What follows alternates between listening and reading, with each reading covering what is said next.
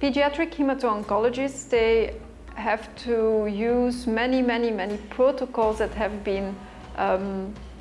put together by international societies to treat specific cancers.